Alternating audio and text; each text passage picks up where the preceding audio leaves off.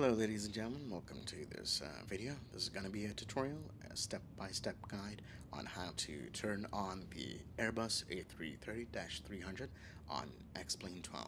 So I hope you guys find this video very useful and this tutorial to your benefit, and you can use it on other Airbus models as well. So guys, I made a video beforehand on the same aircraft model, but it was on nighttime, and there's a few viewers who were complaining or a little bit upset they can't see so well, because it really depends on your monitor setup. Some people have brighter monitors, some people have less. If you're watching on a tablet or your phone, and whenever I render, it just gets a little bit darker, so it really depends on what you have. But most viewers, they were happy. They say we can see really well. We just bump up the brightness setting, or some of them said there was no need for that. Or maybe some people have difficulties seeing darker colors perhaps. So I decided, some viewers told me, make the video again but do it on the daytime. So here it is, and I hope you enjoy it. Gonna be a cold and dark startup for the Airbus A330-300, and I'm going to try to be as slow as possible. So guys, this is how the cockpit looks inside the Airbus A330-300, and they've done a really excellent job on XP12. So the first thing, guys, we're going to do, we're going to go to the overhead panel. We're going to press on battery 1, followed by battery 2. And then we are going to be pressing on the auxiliary power unit battery. Going to press on galley, and then we are going to press on commercial. Then we are going to press on generator 1 on the electric section, and then generator 2. And we are finally going to press on the auxiliary power unit generator. The auxiliary power unit is basically like a third motor on board the aircraft. I'm going to click on the bus tie, and stuck behind the aircraft. And the flaps open, it sucks in air like a vacuum, and then it feeds the air to the bootstrap system on board the aircraft, which is the air conditioning system, and you can bleed the air into engine 1 and engine 2 in order to spool them. Just close these wipers. So we have taken the warning off and press on the auxiliary power unit switch, and we need to wait. We need to wait until the auxiliary power unit is available, and this is going to be shown on the bottom central display where it says APU. Take the bottom central display off of auto mode, just keep it on APU. Then guys, when it's available, we are going to start the APU. So we switched on, seatbelt sign is on, no smoking sign is on, and let's arm the exit light, navigation and logo lights on, swing on, beacon on, and strobe. And we are not going to be needing the landing lights now, or the runway turn off, or the taxi, since we are not taxiing at the moment. So guys, we have flap open, and we are on the APU page. We're just gonna be pressing the APU start switch since the flap has opened, and now we need to wait until the auxiliary power unit has done spooling and the APU is fully available. So now, as you can see guys, the engine gas temperature for the auxiliary power unit is increasing. It is increasing at a very good rate. It's at 500 degrees Celsius, and it is spooling properly, and it's slowly speeding up. We need to wait until it reaches 100%. And here is our gross weight. So we are at 215,000 kilograms, 215 tons. And we are still not bleeding air since the APU is starting up. So you can hear the vacuum. It's vacuuming air into the aircraft. And soon enough, we are going to be hitting the APU bleed. So we can go to air section, press on pack 1, pack 2. Engine 1 bleed, okay. APU is available. Engine 2 bleed. Hot air 1, and we are going to press on hot air 2.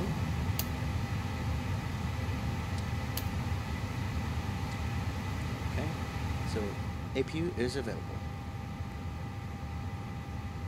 Now we are going to go to the fuel section. We are going to engine 1.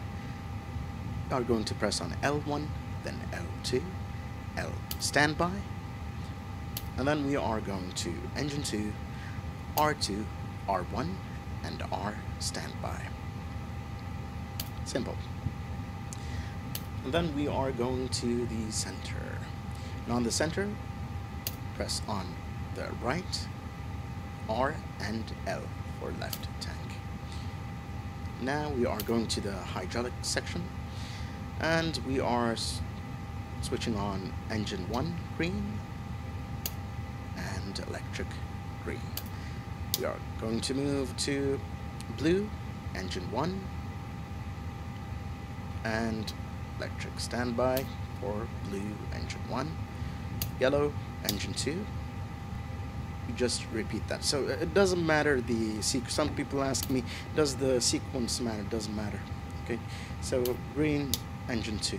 Okay, so if you began on the right side, doesn't matter, from engine 2 to engine 1, but it's better to do it engine 1 than engine 2. Okay, so now we are going to the right hand side of the overhead panel, and we are going to press on PAC system, PAC's SATCOM, and IFIC. Then we are going to the flight control section on the right hand side. We are going to be pressing on SEC 2, Prim 2, and Prim 3. We are going to, on the ISO valves for the forward, press on that, and this is for the air conditioning. For the bulk, press on that,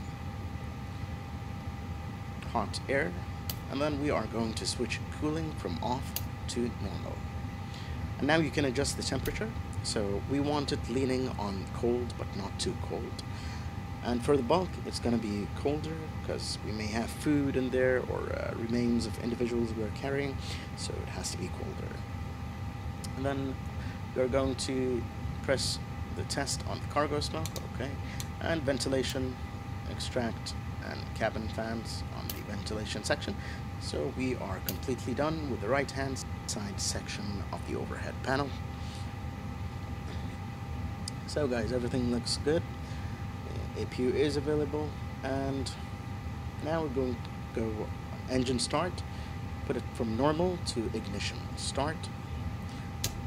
Let's first go to the left hand side section, ADIRS. We are going to press on IR1, IR3, and IR2.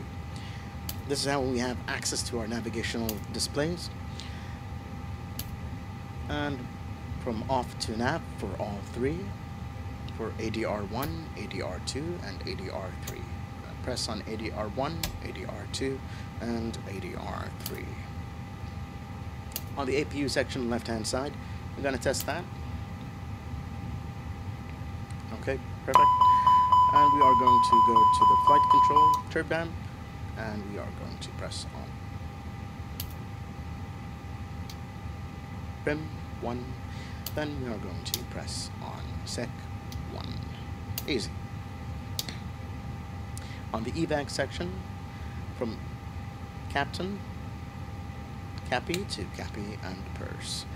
On the GPWS section, press on terrain, system, glide slope mode, and the flap mode. On the oxygen, are going to press on crew supply, and we are done. Left hand side section, and we are going to press on APU bleed. So you can hear the APU bleeding, bleeding the air to engine 1 and engine 2. I'm going to switch off this warning. This is normal.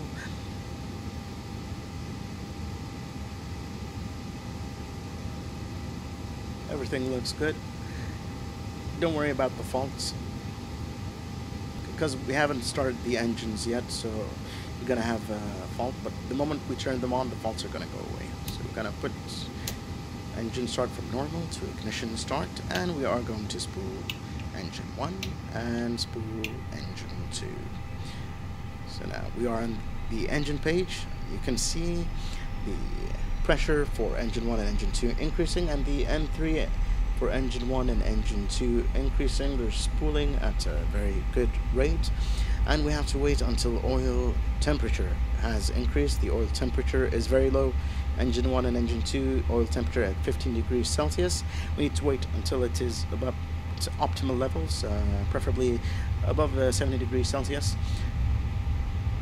we have to wait. So we cannot take off if the oil temperature is low. We gotta wait until the engine's fully spooled properly and the engine oil temperature increases. So N2 is increasing, and we have very good readings, fantastic readings.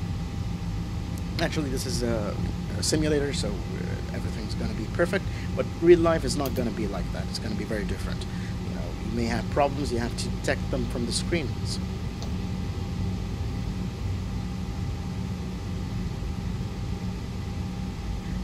With the flaps on 1, we are going to be taking off with flap 2, so flap 1, flap 2, and we are going to be arming the speed brake, ground spoilers, and we have the automatic brakes on RTO, or maximum settings, on the Airbus A330. So we're going to change it from ignition start to normal again, and so go on the engine page again, and the oil temperature is still low. It's at it's increasing slowly, but it's at 40 degrees Celsius. So we're going to press airport on the navigational display and change the magnification and to 40, so we can see all the aerodromes. The autopilot section, let's see, we're going to keep it at 12,000. So guys, we are almost ready for takeoff. I'm going to switch on our landing lights. Some people say, why do we need landing lights when we are taking off? So they know you are taking off. So even on landing and takeoff, you got to use the landing lights, so they know you are taking off. Okay, we're going to switch off the APU. We don't need the APU anymore, so now we have no faults, nothing, everything's perfect. The parking brake is engaged, and we're going to lock the cockpit door, so it's on normal, and let's see. We have already taken clearance for takeoff from runway 16 right on Romeo Juliet Tango Tango. And just test the lights, see all the lights are working, and all of them are. Good way to show you how the lights work, and it looks really good, really nice. I really like this cockpit setup. They've done an excellent job at it. It's really wonderful. And let's just switch that off. Okay. So now guys, we have no faults, not whatsoever. We are ready to be taking off. So passengers have been briefed and the crew has been briefed. And we have ATC clearance from Tokyo Departure Tower to take off. Our first officer has been doing all this, and okay, we are going to be departing straight out and maintaining runway heading. We are going to be climbing to 3,000 feet, and this is a brake fan. You just use it when you land. The brakes get hot. Sometimes you may need to turn it on if the brakes get hot, but there's no need to. Just showing you guys the cockpit layout. Alright guys, so we're going to spool up to 50% thrust and disengage the parking brake. Our rotation speed is going to be at 134 for a V1 and 136, 137 knots for a VR. Going to be slowly increasing the throttle. We're going to maintain the center line using the rudder. We have flap 2, takeoff configuration testing at normal. Okay, 50% thrust. 60% thrust.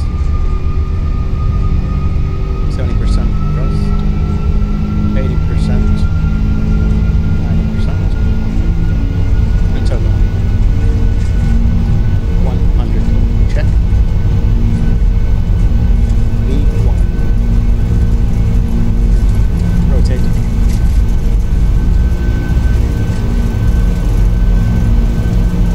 We're going to maintain a pitch of 12 degrees to adjust the camera so you get a better view. We're going to maintain toga. We have a positive rate of climb.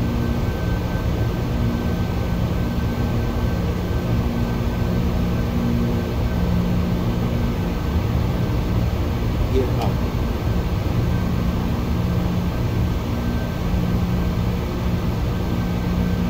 maintaining 12-degree pitch.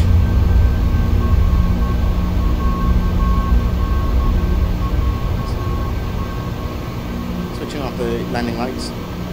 Landing gear is fully retractable and locked. Maintaining runway heading. Throttle to climb. Retracting flap to flap 1. And whenever, guys, we are below 12,000 feet, we cannot exceed 250 knots. To be engaging in a slight right turn. We are going to be continuing our climb. So thank you guys for watching this video. I hope you find this video very useful.